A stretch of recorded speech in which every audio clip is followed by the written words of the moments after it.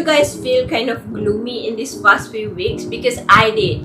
Maybe witnessing one of my favorite childhood celebrities, Miss Nina and Hujan separation give me a little shake from reality. Okay, this is merely a form of point of view from a fan of their 2000s music, not as a paparazzi and nak find dirt on people.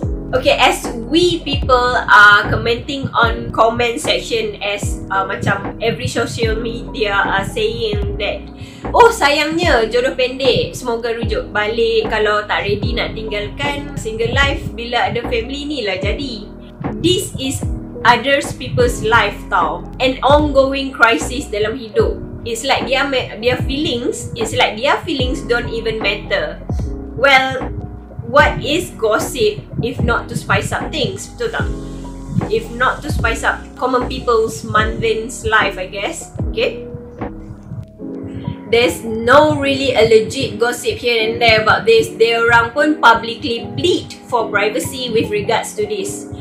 Maybe this kind of matter is sensationalized sebab first, they are celebrities lah for sure, and second is about divorce, which still is a taboo to us.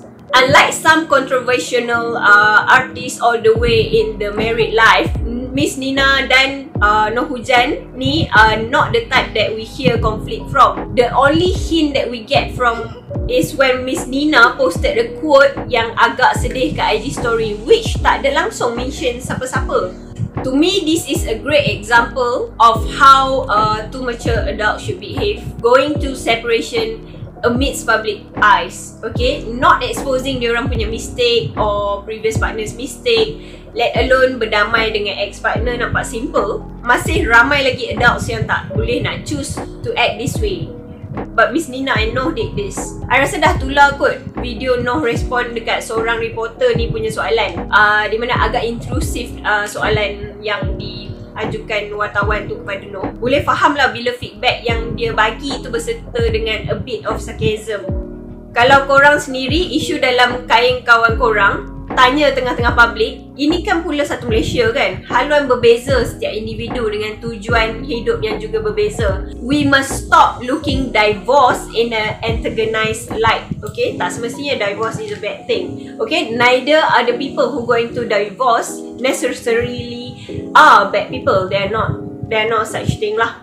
It's just a natural occurrence when two people with different aims of life values and part their ways in official and respectable way. Okay? So before anything else, to Miss Nina and Noh, I wish all the goods awaits at the end of your hardships and continue living your life to the fullest. To y'all that watch till very last, thanks.